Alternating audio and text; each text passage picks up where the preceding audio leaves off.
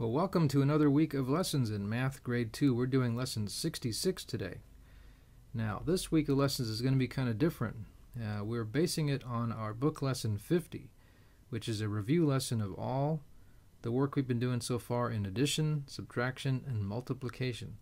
So what we're going to be doing this week is going to be practicing doing adding and subtracting and multiplying. And let's work on the first one that shows us how we're going to do this. Adding, subtracting, and multiplying. We're going to get some review in all three of these areas. So, what we're going to do first is let's look at the first problem that we have, which is, now listen, I'll read it through and then I'll put it on the board and we'll talk about how to work it out. Now, the first problem is, how many are 2 and 5 less 4 multiplied by 3? Whoa, that sounds pretty complicated. That sounds hard to do. Well, it's not really. I'll show you how we can work it out and break it up into some easy steps, and then it won't seem so hard. How many are 2 and 5 less 4 multiplied by 3? Well, let's put that up on the board. So, how many are 2 and 5? Well, that's easy. Less 4. That doesn't sound hard. Multiplied by 3. That doesn't sound hard. And we're not going to do them all at the same time. We're going to take these one step at a time, so watch. So, the first part of this is, how many are 2 and 5? Well, that's easy. How many are 2 and 5? 7. Okay, and then less 4. What is 7 less 4? We're going to subtract 4 from 7. When we do that, we get what? We get 3. 7 less 4 or 3. Well, that's easy. And the last part of the problem is we're going to multiply by 3. So, how many are 3 times 3? Well, that's not hard. 3 times 3 is 9, right? So, that means 2 and 5 less 4 multiplied by 3 are 9. That's the answer. Well, that wasn't so hard, was it? So if we just break it down into some easy steps, it's not a hard problem at all. Here, let's try the next one and see how easy this one is. The next problem is, how many are 3 and 5 less 4 multiplied by 2? So how many are 3 and 5 less 4 multiplied by 2? So, first thing we'll do is we're going to add 3 and 5. How many are 3 and 5? 3 and 5 are 8.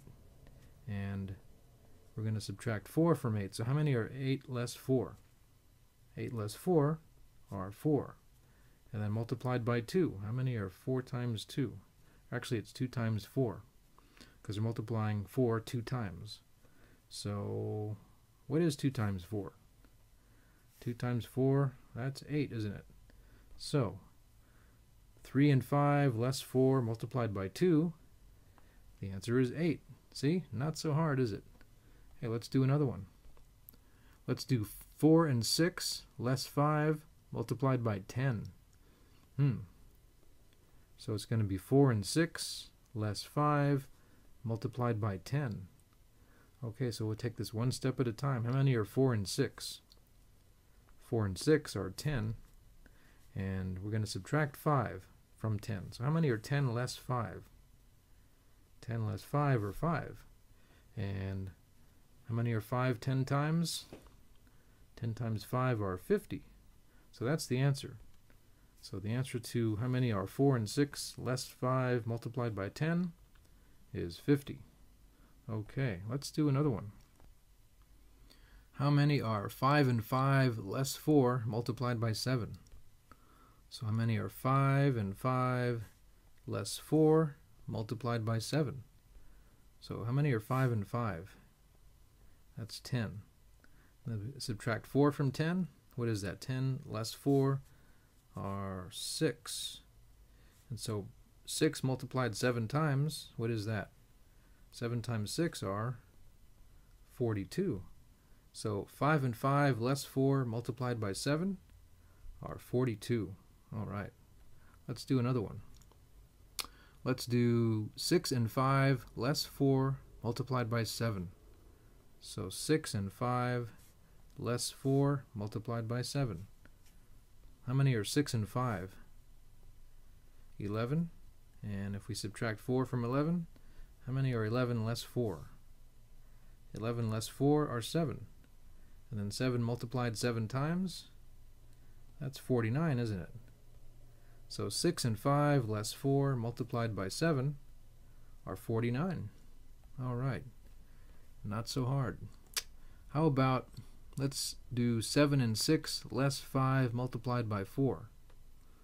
How many are 7 and 6 less 5 multiplied by 4? So 7 and 6 are how many? 7 and 6 are 13. Less 5, 13 less 5 are 8. And 8 multiplied 4 times, what is that? That's 32. So the answer to 7 and 6 less 5 multiplied by 4, 32. Okay, let's do another one.